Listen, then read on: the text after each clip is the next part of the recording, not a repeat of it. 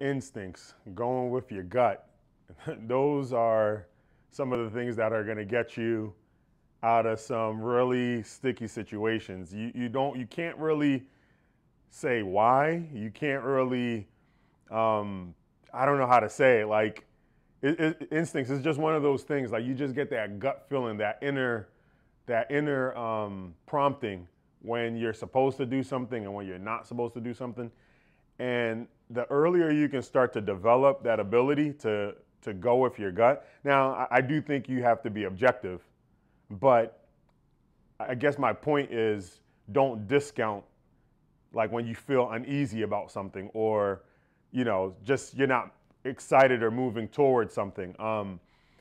I'll never forget there was this account that we were working on, and I remember, so during that time I was doing demos and hustling the product in the stores, giving customers samples, and I'll spare you all the minutia, the details, but there was a situation that occurred where I came into the store with product, and then we sold not only the product that was already on the shelves, but we sold the product that I came in. And so at the end of the demo, I tried to, recoup the funds for the extra product that I came in with.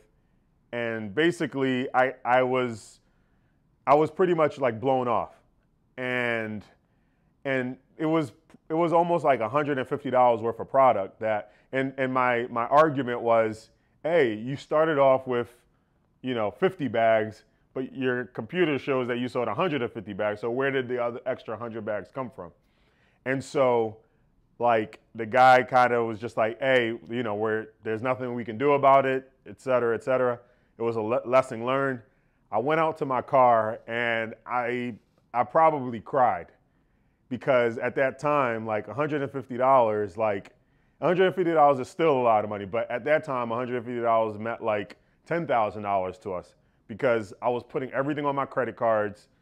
I was using the money that I got paid from work to push this business forward and to just give away $150 because he didn't want to do any extra work. And as I'm sitting there, I'm like, I just feel like, a voice, maybe it was God speaking to me, and he's just like, hey, leave it alone. Like, just leave it alone. Like, move forward. Because in that moment, I wanted to go back into the store and ask for a manager and, escalate the situation. And I just felt like God telling me, hey, just leave it alone. Like, I got this pretty much. And so, I wiped my tears and I drove to work. And probably about like 2 months later, 2 or 3 months later, I get a purchase order. And that same store places an order, and they order like 20 cases. And that 20 cases comes out to like almost like $1,000 or something, or like $1,300. And I did like a double take. I'm like, what's going on here? And so I pack up the cases, I deliver the product to the store, and as I get there, I see the one guy. I'm like, hey, this is like 10 times the amount, 15 times the amount you guys typically order. Like, what's going on? Are you guys having like a party? Like, I'm still like questioning this whole thing. And then I get to the shelves where I'm stocking the product, and I see the guy that I had the misunderstanding with from 3 months prior. I see the buyer, and I'm like, hey, I noticed the order is larger than usual. Like, what's happening? And he's like, yeah, well, we had a brand that, got discontinued or couldn't produce anymore. And so we had some extra shelf space, and we just thought we would just give it to you. So now, instead of just, you go on a shelf, you go into a store, you have one shelf.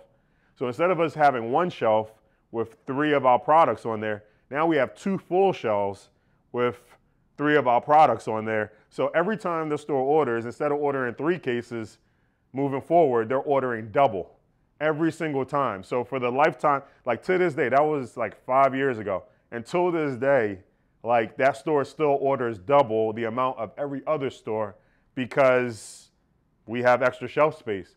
And I'll never forget that story because I'm like, do you think if I would have went in and created a stir and complained to the manager about how this injustice happened or this was unfair, this, that, the third, like I would have got that extra shelf space? I don't think so. And it brings me back to, you know, my overarching point. Like in that moment, I didn't want to, but I trusted, you know, my instincts. And to this day, 5 years later, it's still paying for itself. And so trust your instincts.